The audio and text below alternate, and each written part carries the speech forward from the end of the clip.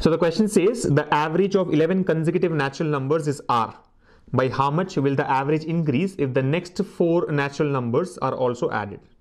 Right? So basically there are 11 consecutive natural numbers. There are 11 consecutive natural numbers, average of which is given as R.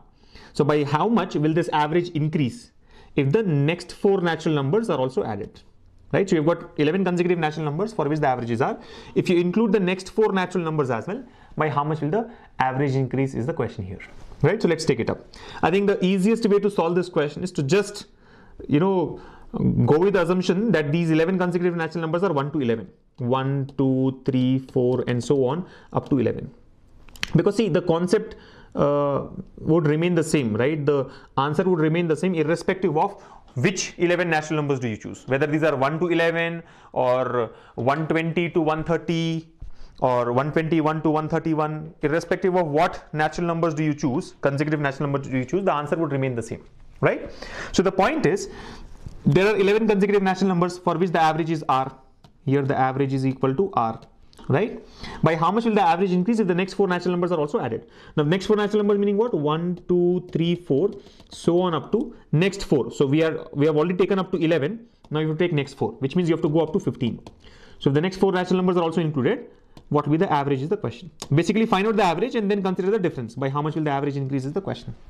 Now we very well know that the average of consecutive numbers, remember average of, we have discussed this in our topic of averages and number systems as well. The average of consecutive numbers, whether they are consecutive natural numbers or consecutive even numbers or consecutive odd numbers or consecutive multiples or whatever type of consecutive numbers we have, average is always the middle number. Average is always the number which is in the middle. If there is no single middle number, then you have to take the average of the 2 middle numbers, right? So this is the key point, right? The average of consecutive numbers is always the middle number. So if I look at the numbers 1 to 11, what is the middle number? What is the centermost number? 6. 6 is the centermost number, right? For the first 11 numbers, the average is going to be 6. 6 is the centermost number. So can I say this average R is equal to 6? Yes.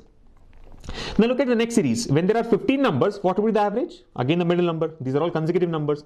And the middle number, the centermost number will be 8. Say 15 by 2 is 7.5, right? So you take 8. 11 by 2 is 5.5, so take 6. The rounded off number, the next rounded off number to whatever half of this large number you get. I mean the highest number you get. You getting it? If you divide these 15 numbers into 2 sets, 1 to 7 is the first set, 9 to 15 is the second set. In the middle we'll have 8. So the average here is going to be 8. Average here is going to be 8. You're able to follow? So for first 11 numbers, the average is 6. For first 15 numbers, the average is 8. What is the difference in these two? It has increased by how much? 2. It has gone up by 2. So that's what is the question. By how much will the average increase? The average will increase by 2 when the next 4 numbers are also included. Now you might be wondering that why did we choose 1 to 11? How do you know that the numbers are 1 to 11 and 1 to 15? No, this is an assumption. But the point is, irrespective of what the numbers are, the change in average will always be 2. The change in average will always be 2.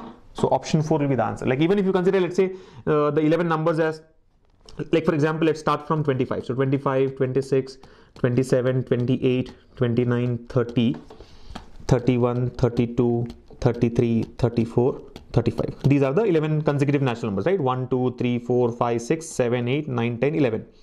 Now for these 11 consecutive natural numbers as given here, what is the average? Average is the centermost number, which comes out to be 30. 5 here and 5 here. So 30 is the average. When you include the next 4 natural numbers, what are the next 4 natural numbers? 36, 37, 38, 39. 36, 37, 38, 39. What will be the average now for the new series? This is the original average. This is the original average. What will be the new average? Now there are how many numbers? 15 numbers. So 1, 2, 3, 4, 5, 6, 7. This is the centermost number, and then 1, 2, 3, 4, 5, 6, 7. This is the new average after including the next 4 numbers. Now what is the difference in these two? 30 has become 32, which means the average has increased by 2.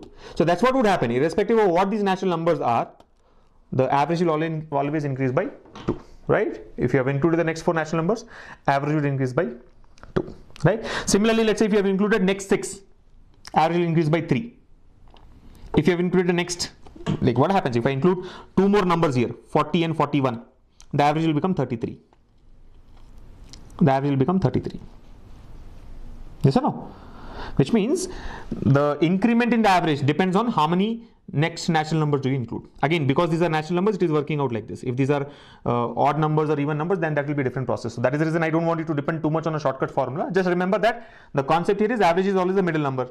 So based on that, when I include the next 4 numbers, I am jumping by 2. And hence the answer would increase by 2. The average would increase by 2.